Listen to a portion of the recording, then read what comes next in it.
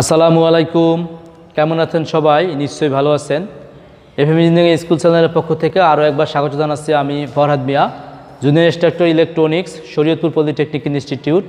Viewers, আমাদের আজকে আলোচ্য বিষয় হচ্ছে ইলেকট্রিক্যাল সার্কিট অ্যান্ড মেশিন সাবজেক্টের প্রথম অধ্যায়ের যে ভেক্টরের যোগ এবং বিয়োগ। তো আমরা এর আগের একটি ভিডিওতে দেখিয়েছিলাম দুটো ভেক্টর রাশি কীভাবে যোগ করে। তো সেখানে এরকম ছিল, দুটো ভেক্টর রাশি দেওয়া ছিল, ভেক্টর রাশি দুইটা পোলার ফর্মে দেওয়া ছিল। আমরা সেখানে কিন্তু প্রথমে কী করছি, পোলার ফর্ম থেকে রেক্টেঙ্গুলার ফর্মে নিয়েছি এবং রেক্টেঙ্গুলার ফর্মে নিয়ে যোগ করেছি, যোগ করে যোগফল যা ছিল সেটাকে আবার আমরা পোলার ফর্মে নিয়ে আসছিলাম। কিন্তু আমাদের আজকের এই ভিডিওতে দেখতে পাচ্ছি আমরা একটি দেওয়া আছে, এর মান দেওয়া আছে রেক্টেঙ্গুলার ফর্মে এবং বির মান দেওয়া আছে পোলার ফর্মে। তো আসলে দুই ফর্মে থাকলে সেক্ষেত্রে কিন্তু যোগ বিয়োগ করা সম্ভব না। তো দুইটাকে যে কোনো একটা কমন ফর্মেটে আনতে হবে। চাইলে পোলার ফর্মে নিয়ে করা যায়, আবার রেক্টেঙ্গুলার ফর্মে নিয়ে করা যায়, যেহেতু ক্যালকুলেটর ব্যবহার করা যাবে। এখানে ক্যালকুলেটরের প্রচুর পার্ট আছে। তো আমরা যে কাজটি করবো সেটি হচ্ছে, আমরা যেহেতু বির মান দেওয়া আছে পোলার ফর্মে, আমরা এটাকে রেক্টেঙ্গুলার ফর্মে নেব, নিয়ে এরপরে আমরা সেখান থেকে বিয়োগ করব, বিয়োগ করে যে বিয়োগফল আসবে সেটাকে আমরা আবার পোলার ফর্মে নিয়ে আসব। তো প্রথমে আমাদের যে কাজটি করতে হবে, আমরা বির মানটি যেটা দেওয়া আছে B is equal to 10 minus 45 degree, আমরা এটাকে কী করব, প্রথমে আমরা যদি রেক্টেঙ্গুলার ফর্মে নিতে যাই তো সেক্ষেত্রে কী করতে হবে, 10 কস মাইনাস 45 ডিগ্রি, এরপর আছে plus J of 10 sign minus 45 degree. এইবার আমরা ক্যালকুলেটরের সাহায্যে আমরা এই মানটিকে নির্ণয় করব। তো সেক্ষেত্রে আমাদের প্রথমে যেটা করতে হবে, 10 পরে আছে আমাদের এখানে কস, 10 কস মাইনাস 45 ডিগ্রি, মাইনাস 45 যদি আমরা এখানে দেই তো সেক্ষেত্রে আমরা দেখতে পাচ্ছি আমাদের এখানে যে মানটি আসতেছে সেটা হচ্ছে 7.07 প্লাস এরপরে জে অফ আমাদের এখানে ওইটা আমরা করব 10 সাইন মাইনাস 45। এখানে আমাদের যে মানটি আসতেছে সেটা হচ্ছে এখানে আসতেছে মাইনাস 7.07। তো সেক্ষেত্রে যদি আমাদের মাইনাস 7.07 আসে তো আমরা এখানে যেহেতু প্লাস চিহ্নটা হবে না, তাহলে মাইনাস 7.07 আমরা দিয়ে দিলাম, জে অফ 07। এরপরে যে কাজটি করতে হবে, আমাদের এ থেকে বি বিয়োগ এ মাইনাস বি, অর্থাৎ আমাদের এর মান ছিল কত, 4 প্লাস জে অফ 3। তো সে দেখতে পাচ্ছি আমরা এই মানটা দেওয়া আছে। তো সেক্ষেত্রে আমরা এবং বির মান যেটা আমরা এখানে পেলাম, বির মান সমান হচ্ছে কি, এখানে যেহেতু মাইনাস করবো মাইনাস 7.07 এবং আমরা এখানে কিন্তু যেহেতু মাইনাস করতে হবে, মাইনাস মাইনাসে প্লাস হয়ে যাবে, প্লাস জে অফ 7.07। তো এখন আমরা যদি এখান থেকে বিয়োগ করি, এখানে দেখতে পাচ্ছি আছে 4, এখানে আছে মাইনাস 7.07। তো আমরা যদি 7.07 থেকে আমরা যদি 4 বিয়োগ করি তাহলে সেক্ষেত্রে আমাদের এখানে হবে মাইনাস 3.07। এরপর এখানে যে বিষয়টি হবে, এখানে কিন্তু যোগ আছে, এখানে যোগ চিহ্ন আছে, অর্থাৎ দুইটা কিন্তু যোগ হয়ে যাবে। যোগ হলে কত হবে আমাদের এখানে, জে অফ 10.07।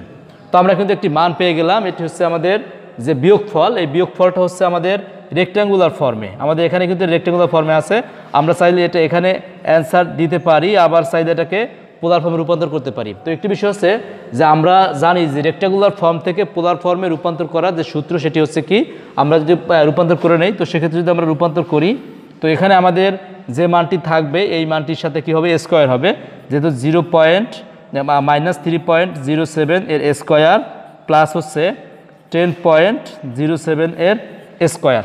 তো আমরা এবং আরেকটা বিষয় হচ্ছে টেন ইনভার্স হচ্ছে আমাদের এখানে 10.07 ভাগ হচ্ছে মাইনাস 3.07, এটা হবে। তো সেক্ষেত্রে আমরা এখানে কি করব, আমরা হচ্ছে এই 3.07 যদি স্কোয়ার করে দেই তো সেক্ষেত্রে কি মান আসতেছে, আমাদের এখানে আসতেছে 9.42। এরপরে আমাদের এখানে 10.07 যদি এর স্কোয়ার আমরা করে দেই তো সেক্ষেত্রে মান আসতেছে 101.40। তো আমরা এবার দুইটাকে যোগ করে দিতে পারি, যদি যোগ করে দেই তাহলে আমাদের 9.42 করলে আসতেছে আমাদের 110.82।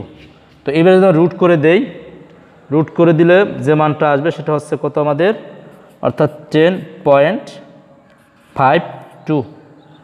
527 আছে, আমরা 53 দিলাম, 10.53। এরপর এখানে একটা কোণ আসবে, আমরা কোণটাকে আমরা জাস্ট এখানে করে নেব এভাবে যে আমাদের এখানে 10.07। এরপরে আমরা ভাগ করবো, এটাকে ভাগ হচ্ছে -3.07। তো এটা আমরা ভাগ দিলাম, ভাগ দিলে যেটা আসবে এটাকে আমরা কী করবো, tan ইনভার্স করবো। যেহেতু tan ইনভার্স করব, তো আমরা tan ইনভার্স করে দিলাম। আমরা দেখতে পাচ্ছি -73.04 অথবা 05 লেখা যায়, অর্থাৎ 73 দেওয়া যেতে পারে। আমাদের পয়েন্ট যেহেতু এটা 0 আছে, এইটা আমাদের খুব সামান্য মান, এটা দরকার নেই। তো আমরা এখানে দিয়ে দিলাম -73।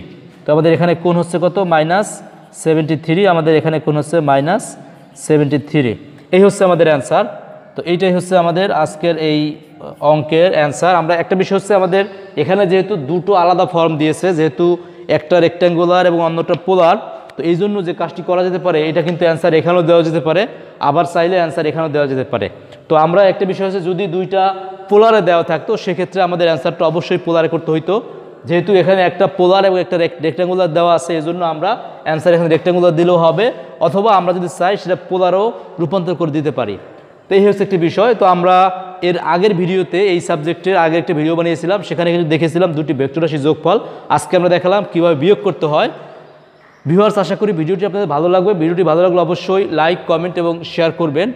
ইতিমধ্যে যারা আমার চ্যানেলটি সাবস্ক্রাইব করেছে তাদের সকলকে ধন্যবাদ। যারা এখনও সাবস্ক্রাইব করেননি, আশা করি এখনই সাবস্ক্রাইব করে ফেলবেন। সকলের সুস্বাস্থ্য এবং উজ্জ্বল ভবিষ্যৎ কামনা করে আজকের মতো বিদায় নিচ্ছি। আল্লাহ হাফেজ।